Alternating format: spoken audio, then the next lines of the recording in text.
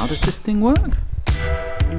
Hello, I'm back. It's really lovely to see you. It feels like I've been away for months. I mean, I know it's only been since sort of the beginning of August since I last did a video, but I don't know, I think I've packed so much into August, and we had a really lovely summer, and I've managed to read a lot of books, most of them on Python, but a few others too, and I'll talk to you about those later in the video. I've had a lot of ideas about the channel and plans and things that I want to take forward. I'm going to share that with you too. But before I get into all that, I just wanted to talk about September and how much I love September. I think it's to do with my love of stationery. I don't know what it is about stationery. There's just something very settling and pleasing about it. When I was a kid, before I went back to school, I always managed to drag my mum to the shops and persuade her that I needed that new set of pens and pencils and felt tip pens and notebooks that I was never going to use, but there was something very pleasing about having them. But September always makes you think about, the new school year and what you might be able to learn in this academic year. And you're probably familiar with something on Twitter called the 100 Days of Code. It's a hashtag. It's in other places too. And 100 days from now takes us to just about the end of the year. The end of the year is about 118 days away from today. And I just wanted to talk about goals and you might have let your coding slip a bit over the summer, but I think now would be a really good time to set a goal, to have achieved, what you want to achieve with coding, or certainly go a long way towards that by the end of the year. And, don't be too hard on yourself, not too much pressure, but just try to set up in your mind the idea of reaching that goal and putting in place good sort of daily habits to get there. And of course, I'm going to help you on this channel as much as I possibly can. I said that I'd had a few ideas with the channel, so let me talk about those first. We've got a website coming, which is going to be, I'm really excited about that. That hopefully will be ready by the end of the year. And what else? I've got a video course coming out as well. That's probably going to be on a different platform, but I will tell you all about that when that's ready too. I was approached by a training company, and so we're going to be making videos on Python together. So that's very exciting. And I've read loads of Python books over the summer. Reviews will be coming, but I just want to share my initial thoughts with you on those books. So let's do that now. So I'm going to give you a brief overview of the books that I've been reading this summer. These aren't reviews because I haven't got time to go into all of those because I want to get through all the books that I've looked at, but the reviews will come in the future. They're books that I've enjoyed, that I thought were really good, books that I've bought myself, and also books that were sent to me by the publishers. But before I do that, there are two other books that I want to mention because I'm frequently asked which books I'd recommend for newcomers to Python, people that don't know programming or Python, and that's really quite an easy one to answer. They're books that I've mentioned before on the channel, but they are Python Crash Course, published by No Starch Press. As you will know if you are familiar with the No Starch books, it's their distinctive cover style.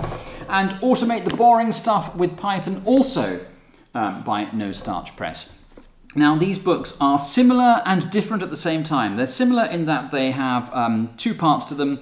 The first part is the syntax of the language and how to use the basics of the language, and then the second part are projects.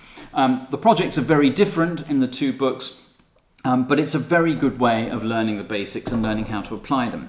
The other book that I've read this summer was one that I bought from Manning, the Quick Python book. This is aimed at people, it's not a beginner's text, it's aimed at people that already know how to code that just don't code in Python. It gives a really nice overview of the Python language and how to use it. I really enjoyed this book. So if you're not a beginner and you're switching or you want to learn Python and you're used to another language, then this would really be a good book to look at. One of the other topics that I want to cover on this channel in the future in more detail, we've touched on it in the past, are algorithms. And so I was looking for a nice introductory text that I could recommend on algorithms, and I found this book published by Manning, written by Aditya Bhargava, called Grokking Algorithms, and I think this could be the text that I was looking for. It's a nice, gentle introduction to algorithms, which can be quite a complex topic, so I really like that.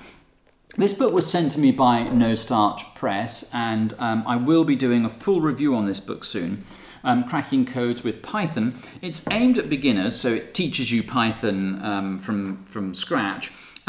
But what I like about it is that because it's cracking codes with Python, it's an introduction to building and breaking ciphers, it's a really good way to learn how to think algorithmically and how to think about taking something that's complex and breaking it down into simple steps. And that's a key skill that you will need to develop if you want to become good at Python. It's written by Al Swigert, who wrote Automate the Boring Stuff with Python. And incidentally, one of the I think I mentioned in the past the CS50 course by Harvard, which is available for free online. If you don't know it, check it out. It's a really good introduction to computer science. In one of the problem sets there, they have ciphers that they want you to be able to build and then use to crack codes. And then they use it because it's a really good way of getting better at problem solving and getting better at breaking down problems into smaller chunks that you can then code the answer to. So I really like that. It's a completely different book to the Automate the Boring Stuff with Python. It doesn't have sort of practical applications of Python, but it will teach you to think more algorithmically. And for that reason, I would definitely recommend it. And then in a similar vein, but a little bit more complex, there's this book, which I bought from Manning Publishers, Classic Computer Science, Problems in Python. And these are the sort of algorithms and problems that you would be introduced to if you were doing a computer science degree. I'll be doing a full review on that book later, but I really enjoyed that book.